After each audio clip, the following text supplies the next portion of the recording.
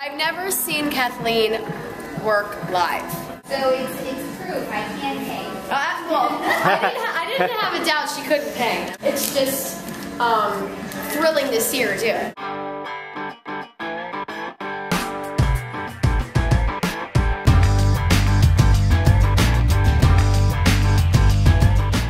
Hey everyone, I'm Don Stewart, the artist at ArtistChronicle.com. I have these two paintings on display at the Center for Visual Artists in Greensboro, North Carolina.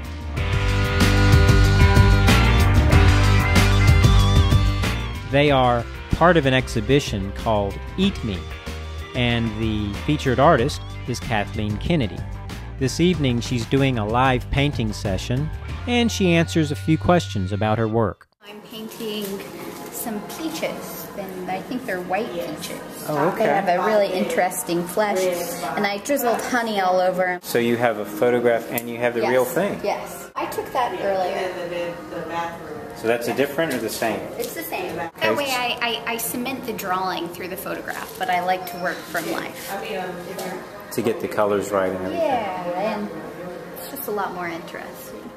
What's your process? I didn't see the beginning of the process. Well, I try never to do everything the same, but because tonight I'm only painting for 3 hours, I worked on the drawing mainly.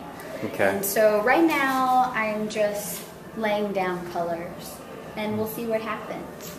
I'm not trying to force myself on the image. I'm just kind of playing with it and enjoying people and just working with it.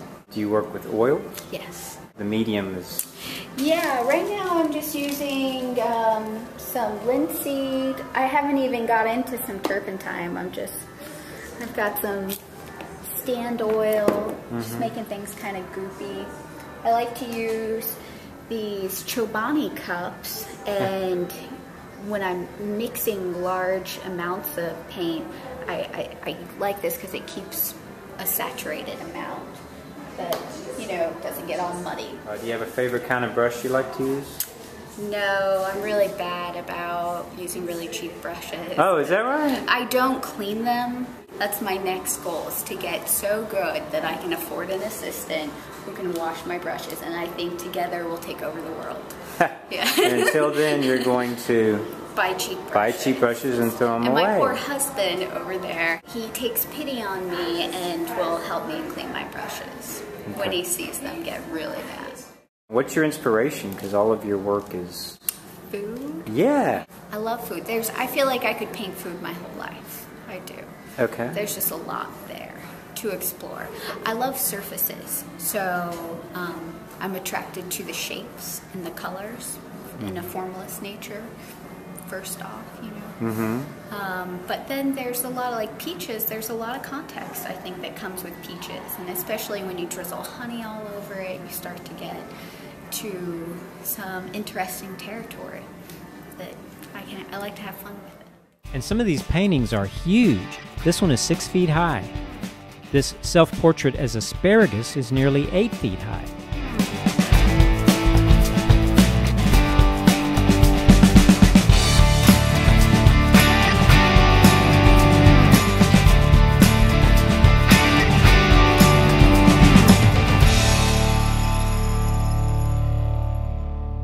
How far along are you on this? I started at 6. It's almost 8:30. Wow, I have like a half hour left.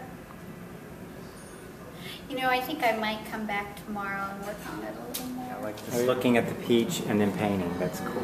Yeah. For color? You looking for color or? There's some rhythms going on here that I want to be able to capture. It's at this point where I start to get really excited.